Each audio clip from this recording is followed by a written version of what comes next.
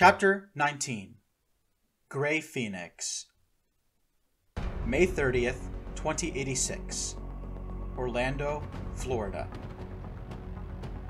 Oh, holy mother of Jericho! Why does this place smell so bad? Sarah looked like she was going to vomit. All four of the Wolverines deeply regretted stepping out of their truck, and they were seriously thinking about just driving away. But it was too late. While Sarah, Lawrence, Piper, and Jay retched and held their noses, the driver's side door opened and Inez Espinosa stepped out. The professor held a wet cloth to his nose as he joined the Wolverines. "I told you these people were going to smell bad," Emmanuel said. "That bad?" Sarah gagged. "It's like a mountain of corpses stacked on top of a landfill." All five humans turned to look at their destination. They had arrived at the front entrance of a gated community on the outskirts of Orlando, one of three Advent-era megacities on the Florida peninsula. Some 15 million people called this city home, and it was a bastion of the old United States. The Star-Spangled Banner flew proudly from almost every building, in defiance of the fact that the UN Army was less than 50 miles away. In fact, the American flag was flying from a flagpole in front of this gated community, despite the professor's claim that 0 Americans actually lived here. "When we get inside," Professor Espinosa said, "you will need to have some decorum. These people don't have the same kind of olfactory senses as you and I." "Do they have any sense of smell at all?" Lawrence asked. "Yes," Emmanuel replied, "and they think we smell repulsive, but they're polite about it." "Polite?" repeated Jay. "How polite can these aliens be?" "They'll pump oxygen into the sanctuary so we can breathe," Emmanuel said. "I call that pretty gracious." Emmanuel stepped toward the opaque metal gate and rapped his knuckles against it. At once, a hatchway opened up and a small robotic eye attached to a metal arm descended to take a closer look at the five humans. "You are in the wrong place, Earthmen," said a computerized voice. "This is the Orlando Andromedon Sanctuary." "You are wrong," Emmanuel said in a strong tone. "Tell your overseer that Professor Espinosa, UN Science Directorate, wants to make a deal."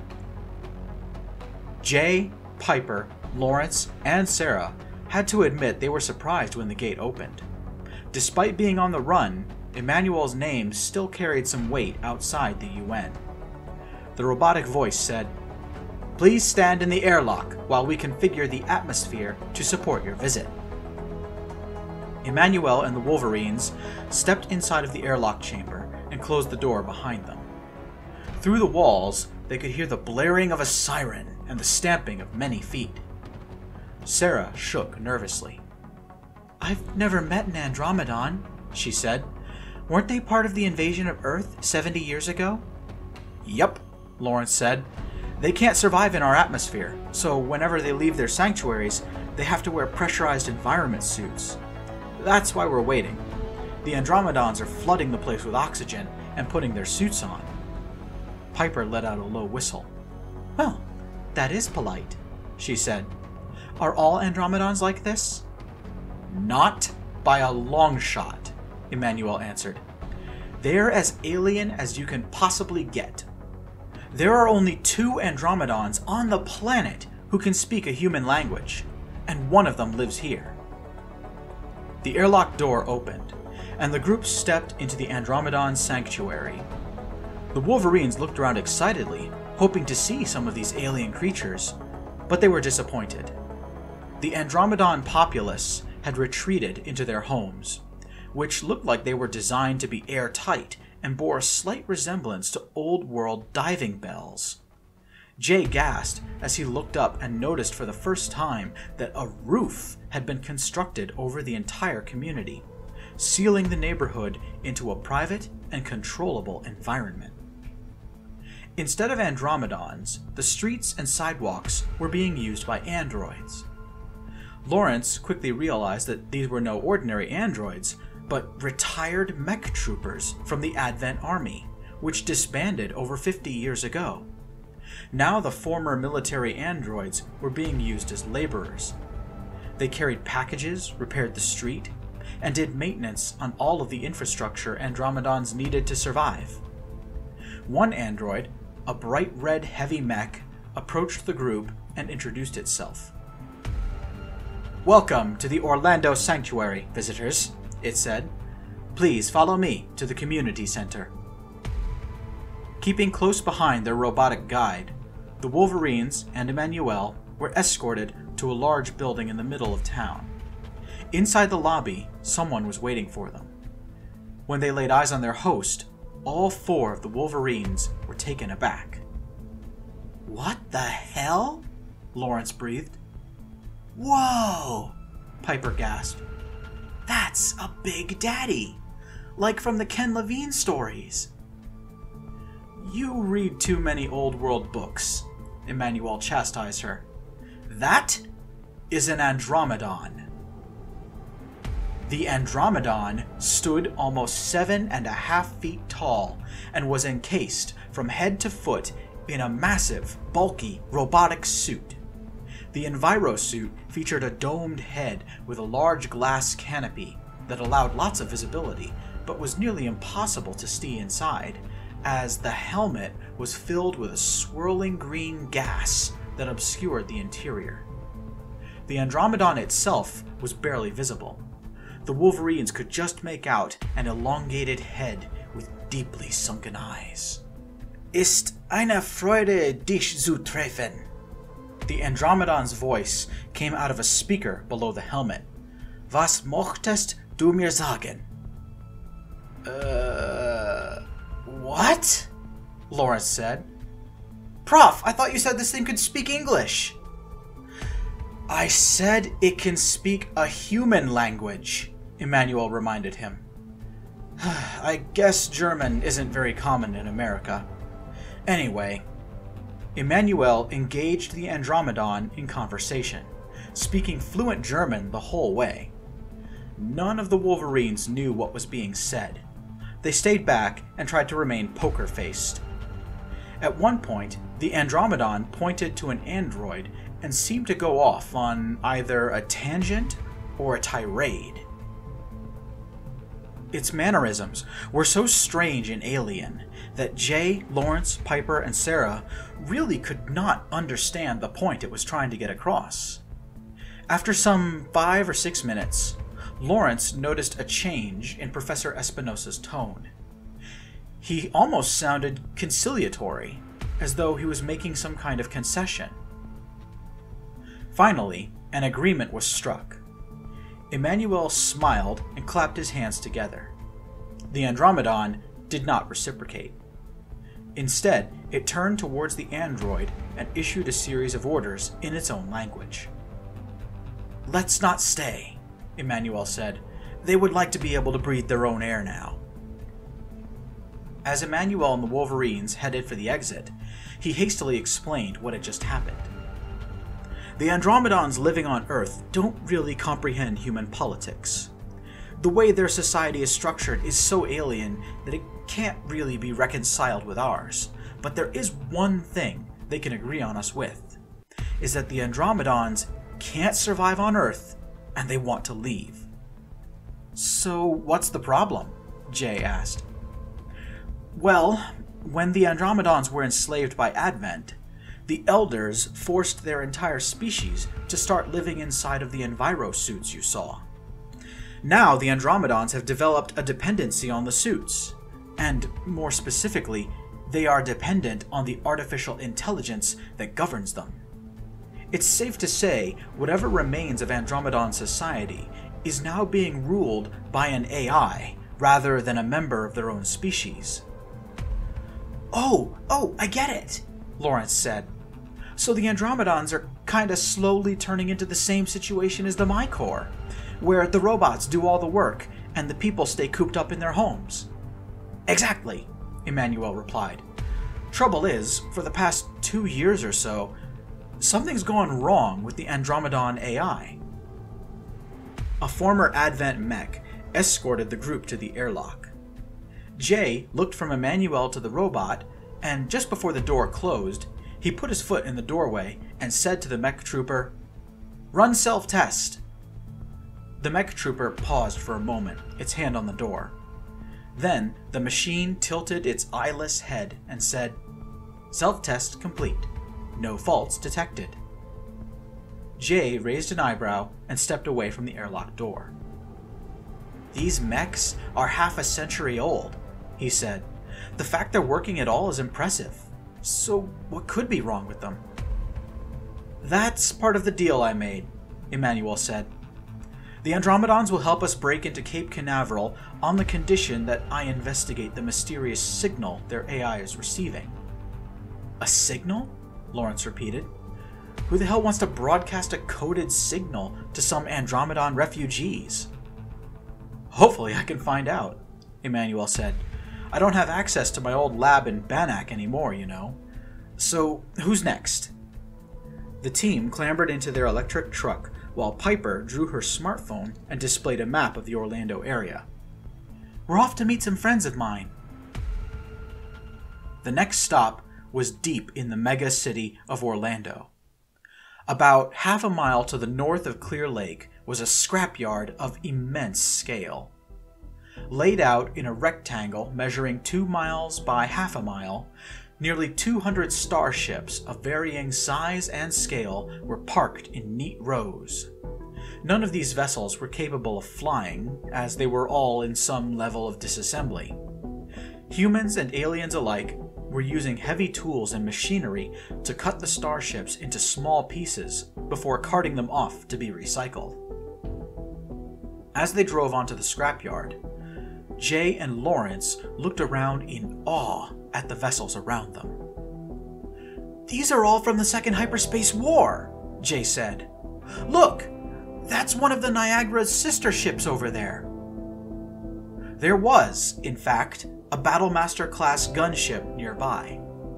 If Jay had not recognized the battered old spaceplane, no one ever would have guessed that this old hunk of junk used to be the Hermione, the only French ship to survive the war in heaven.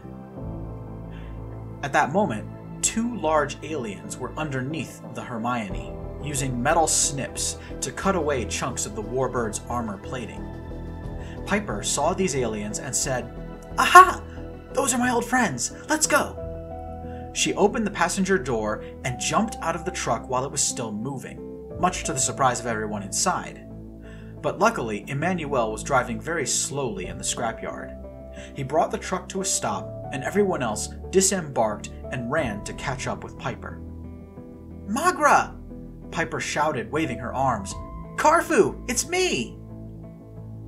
Both aliens looked around and spotted Piper. Jay and Sarah jumped backwards in surprise. "Whoa, wait a second!" Sarah yelled. "Those are Mutons!" Mutons, like Andromedons, were a race of aliens enslaved by the Advent Coalition and their so-called elders. They are gigantic, hulking humanoids who stood about 8 feet tall and weighed a quarter ton. Mutons had tiny black eyes and weirdly shaped mouths that were extremely off-putting to look at. But Piper clearly did not care about the intimidating size and shape of the Mutons, because she ran straight towards them as they opened their arms in greeting. "It's the little Hellfighter!" boomed one of the Mutons. "We've missed you!" Piper took a running start and jumped at one of the Mutons, wrapping her arms around his torso in an attempted hug that left her hanging about 1 foot off the ground. Piper had to wrap her legs around the Muton's torso and lock her ankles to stop herself falling 3 feet to the ground. The 2 Mutons embraced Piper in a group hug that left Emmanuel wondering if she would be crushed to death between them. "Back off, you two!" Piper gasped from somewhere in the mass of aliens. "I can't breathe!" The Mutons released her, and once she dropped to the ground, Piper was finally able to introduce the Wolverines to her friends. "Guys, This is Crew Chief Marga and Shipbreaker Carfu. They're my best friends, and more importantly, they can help us get into Cape Canaveral. They're with Grey Phoenix. Emmanuel and the Wolverines knew all about Grey Phoenix. It was a very loose organization of scavengers who sold spaceships and spaceship parts. And most of the time, these items were stolen. Unsurprisingly, the majority of Grey Phoenix members belonged to the Muton species.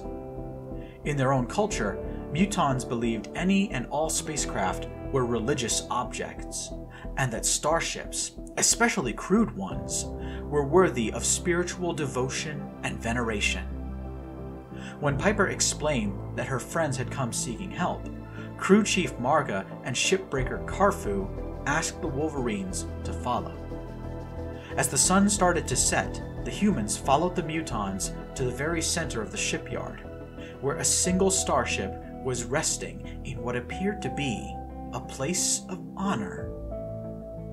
"Hey, does that ship look familiar?" Sarah said. "Yeah, it does," Lawrence replied. "I think I've seen it in a history book somewhere."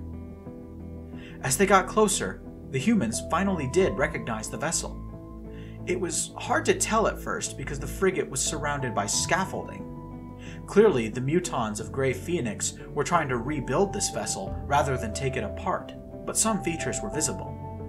It had the signature green and orange paint job of a warship from the Partogan-Levakian Commonwealth, a cloaking sail that stuck out from the top of the ship like a shark fin, a jury-rigged set of torpedo tubes, and a series of battle scars adorned the visible portions of the hull.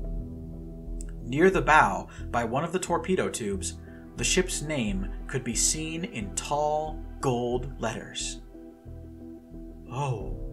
Oh my goodness," Lawrence said, his voice filling with excitement.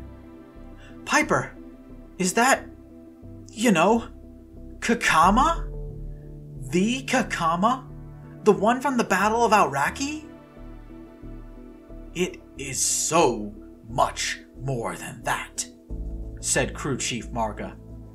"The Kakama is a sacred voidcraft with a divine history."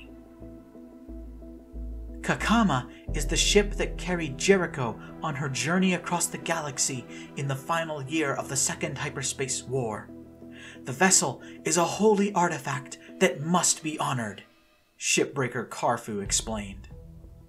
Emmanuel and the Wolverines were all lost for words as they were escorted inside of the Kakama. The interior of the vessel was almost fully restored, looking just as it did during the Second Hyperspace War when Jericho was aboard. Scattered throughout the ship were gold plaques that served as historical markers. Jericho spoke with Queen Mami Tamihana in this room. Jericho learned the Partogan language in this galley, and Jericho used her godlike power to save her ship from the beast. "This is impressive," Emmanuel said. "I'm sure if she were here, Jericho would be flattered." "It is our sworn duty to protect the true history of this sacred vessel," Shipbreaker Carfu explained. "We are not like the species who engage in historical revisionism. We do not corrupt Jericho's story to suit our needs. We preserve the memory of the truth." "Wait a minute," Sarah asked. "What have other species been saying about Jericho?" "Lots of aliens have been co-opting Jericho and adding her to their mythology," Piper replied. "The Tidani and the Vagar are saying Jericho is the holy daughter of Sajuk, the creator god. The Celt are saying she's the divine personification of the holy world, and other stuff like that." "Really?" Emmanuel said. "And I thought the way she was being treated on Earth was excessive." Piper laughed. "That's nothing. This is my favorite one. I've got a picture of it in my phone. It's from the Higarans. Look." Piper held up her smartphone and flashed an image from a website dedicated to Higaran history. Jay, Lawrence, and Sarah grimaced as they saw a graphic image of Jericho depicted as the lover of Sajuk. "Oh my," Emmanuel said. "I think I prefer the cult's interpretation of her." To everyone's surprise, both of the Mutons scoffed. "The cult would have you believe Jericho is an innocent maiden who never made a wrong choice in her life. Blasphemy!" Magra said. The Mutons stopped and pushed open a door. The humans stepped into the ship's bridge. 7 other Mutons were here, using the computer terminals around the room to do some unknown work. Magra and Karfu invited the humans to join them in front of the sensors manager, where a holographic map of Florida was displayed, complete with little markers to show the battlefield some 30 miles away where UN and American soldiers were fighting. "So, little Hellfighter, why do your friends need our help?" Magra asked. "What is going on?" We're helping some friends on a mission," Piper explained. "They're planning to raid Cape Canaveral." All 9 of the Mutons in the room stopped what they were doing and looked at Piper. Karfu scratched her head and gave Magra a nervous look. "That place is a fortress," Magra said. "One does not simply walk into Cape Canaveral." "You do know Grey Phoenix isn't an army, right?" Karfu added. "What do you expect us to do?" "Hear me out," Piper said, raising her hands. "I know I can't ask you guys to break down the front door for me, but there is something you can do to help. This man here," she pointed to Professor Espinosa. "He's got inside information about what the UN is doing on the Cape, and he knows how to soften up the UN before the action pops off. We need help with that part." Magra and Karfu both narrowed their tiny black eyes at Professor Espinosa. He took a nervous step forward and returned their gaze. Now that he was up close and personal, he finally realized that Karfu was female. Unlike humans, male and female Mutons were built in a nearly identical way. "Before you make your request," Karfu said, "you should know that we don't have any ships that can fly in this junkyard. Not even the Kakama." "That's all right," Emmanuel said. "I was actually hoping you could turn your talents for acquiring spaceship parts against the supply chain going into Canaveral." Karfu and Magra unfolded their arms. They were listening. Emmanuel went on. "The biggest part of Project Prometheus is the construction of 3 new spacecraft," he said. "The Akhenaten, Confucius, and Zoroaster. All 3 ships are being built with parts that are not made in Florida. The components are brought in from UN territory, by ocean, by air, and by starship." Karfu and Magra's eyes lit up. They seemed to have figured out what Emmanuel was about to ask. "You want us to start intercepting those shipments," Magra said, "to impede the construction of the UN warships, correct?" "Yes," Emmanuel said. "And what do we get out of this?" Karfu demanded. The Wolverines looked nervously at Piper. So did Emmanuel. She put her hands on her hips and replied coolly, "You, that is to say, Grey Phoenix, can keep any starship components you lift from the UN." Emmanuel, Jay, Sarah, and Lawrence all tried to object. "Piper, we cannot trust the aliens with UN ship tech," Lawrence said. "We don't know what they'll do with this stuff," Sarah added. "They might turn our own weapons against us." Piper shook her head. "That's UN propaganda," she said.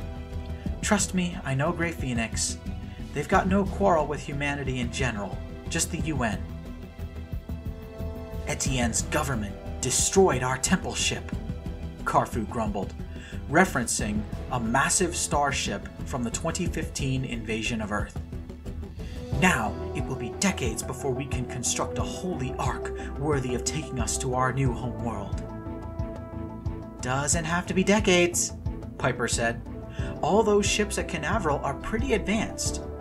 All we're asking for is for you to pick off a cargo ship here, a supply mission there. Just make Etienne's life difficult for a little while, so we can do our own prep work to actually bring Canaveral down. Crew Chief Magra and Shipbreaker Carfu raised their eyebrows at one another. Some unspoken understanding went between them. And then Carfu said, "We appreciate this, little hellfighter. When this is over, you are still going to have a seat on the Ark, and your plot of land on the new Muton homeworld, should we find and claim it while you're still alive." Piper nodded and smiled. "And a Muton husband," she added. "I'm not taking those xenocompatibility treatments at the gene therapy clinics for nothing." Sarah giggled, while Lawrence and Jay rolled their eyes. "Oh my god," Lawrence sniggered. "I bet you anything she's actually been a member of Grey Phoenix this whole time." "You laugh," Magra said, "but it's only because she is one of ours that we grant you permission to use our base to plan your assault on Cape Canaveral. Stay here with us until the day of action comes."